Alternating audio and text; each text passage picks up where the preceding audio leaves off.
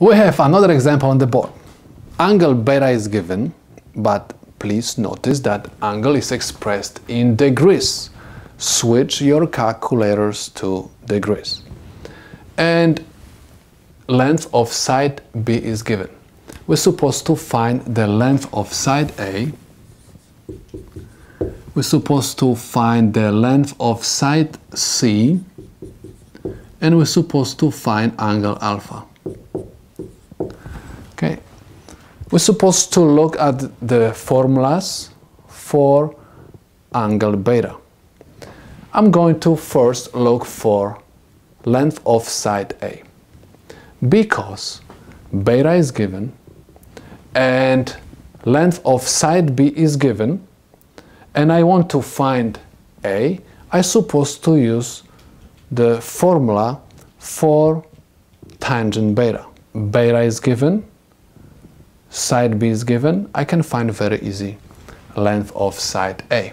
That's why I'm going to start from tangent beta. So I have tangent beta is equal B over A. But you're supposed to keep in mind, you don't supposed to start solving the problem from solving A. Okay, you can start from solving C. And of course, you're supposed to use different formula, okay? In order to find A, I'm supposed to rearrange this formula. I'm supposed to pull out A from the denominator by multiplying both sides of my formula by the denominator of my fraction. Always remember, anytime you want to eliminate fraction, you have to multiply both sides of the equation or formula by the denominator.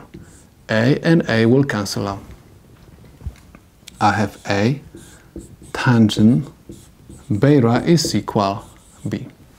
In order to solve this formula for A, I'm supposed to divide both sides of the equation by tangent beta.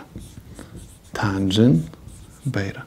Tangent beta and tangent beta will cancel out, and I have A is equal B over tangent beta, where B is equal 1.09 meters over tangent beta, which is equal 60.8 degrees, is equal 0.609 meters. Okay, so next we're supposed to find side C. We can use sine of angle beta to find length of side C, because B was given and beta was given.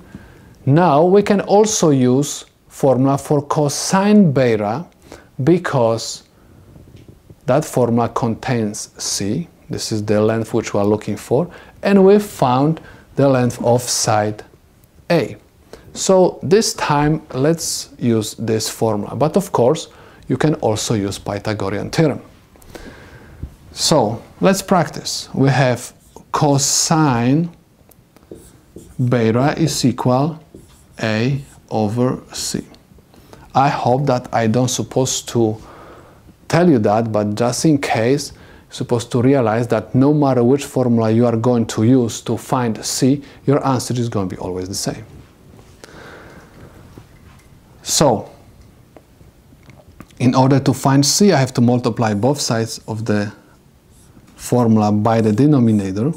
So C and C will cancel out, and I have C times cosine beta is equal A. In order to find C, I have to divide both sides of my formula by cosine beta. Cosine beta. This and this will cancel out, and I have C is equal A over cosine beta, where A is equal 0.609 meters over cosine of beta, which is equal 60.8 0.8 degrees. If you are going to plug in these values into the calculator, you're supposed to obtain 1.24 meters. And this is the length of side C.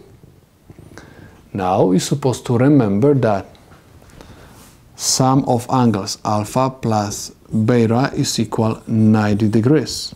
If you want to find alpha, you're supposed to move beta to the right side of this formula, and I'm going to have alpha is equal 90 degrees minus beta. Alpha is equal 90 degrees minus beta, which is equal 60.8 degrees, is equal 29.2 degrees. We found length of side A, length of side C, and we found angle alpha. We can say that the problem is solved.